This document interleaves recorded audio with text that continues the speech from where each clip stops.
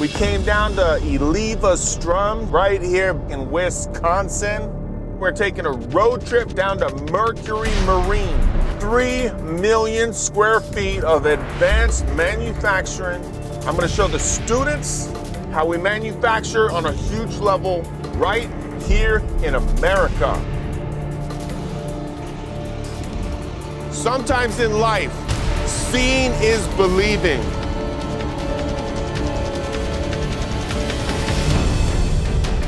Look at where they started, and as years progress, how the technology changes, the design changes, it just gets better and better.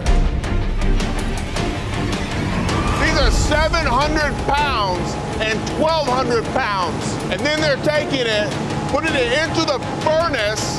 The molten metal comes out and forms into die castings. And then they machine it and then assemble it with other parts and then ship it out across the world. Pretty awesome, huh?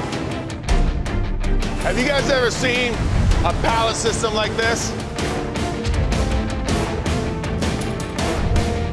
You got the 6 horizontals, you got the railroad with the robot and 24 pallets and just making it happen. The robot comes and grabs the pallet and takes it to the 6 huge machines. When it's done, the robot grabs the pallet with the part on it and puts it back to change. It's awesome.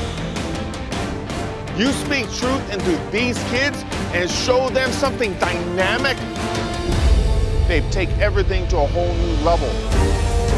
Titan just opened up the doors for us, and now we know that we can program something like that.